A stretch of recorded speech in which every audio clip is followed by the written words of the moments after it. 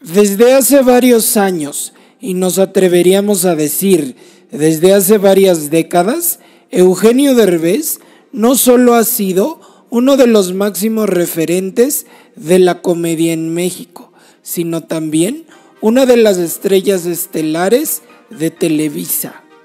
Por ese motivo, recientemente ha sorprendido a propios y extraños que el propio Eugenio Derbez haya dicho estar vetado por Televisa, aparentemente por sus comentarios en contra del Tren Maya. La prensa cuestionó al comediante, pues a decir de muchos de sus integrantes, han sido pocas, por no decir nulas, las apariciones que Eugenio ha tenido en los últimos tiempos en la empresa de San Ángel. Esto a pesar de que hace apenas algunos meses estrenó Radical, su más reciente película, que incluso se puede ver en streaming a través de ViX, el servicio de Televisa. Haremos una pregunta, ya ves que vas promocionando ya sea en Azteca, en otras televisoras. ¿En Televisa no estás vetado o sí estás vetado? Sí estoy vetado. De hecho... No, aquí no hay ningún... No, yo nomás para que ahorren cinta porque... ¿Pero qué pasa ahí, Eugenio? No hay... Pues mira, ellos dicen que no estoy vetado públicamente, pero si tú te fijas, por ejemplo, Radical, que acabo de hacer promoción de Radical, que sale en ViX, que fue una película de videocine, no fui a Hoy, ni fui a ningún noticiero, ni a ningún programa de Televisa.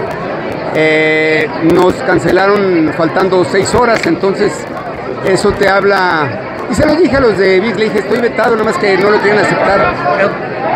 Pero, ¿tú crees que me preocupa? Nos fue muy mal en taquilla, caray.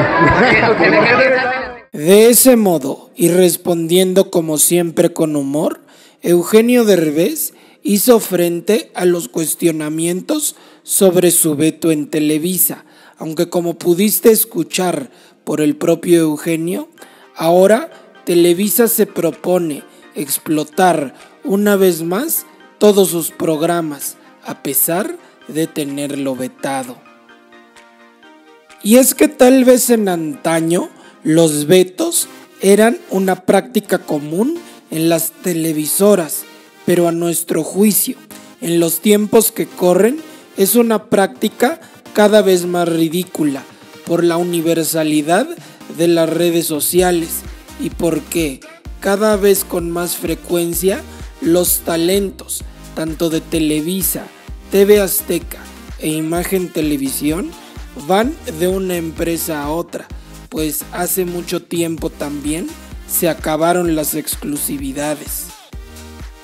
Ahora que conoces esta información, te preguntamos, ¿tú qué opinas del veto que ahora sufre Eugenio Derbez, una de las estrellas más destacadas de Televisa por años? Te leemos en los comentarios. Esperamos que el video te haya parecido interesante. Si fue así, no olvides regalarnos un like y suscribirte para más. Hasta la próxima.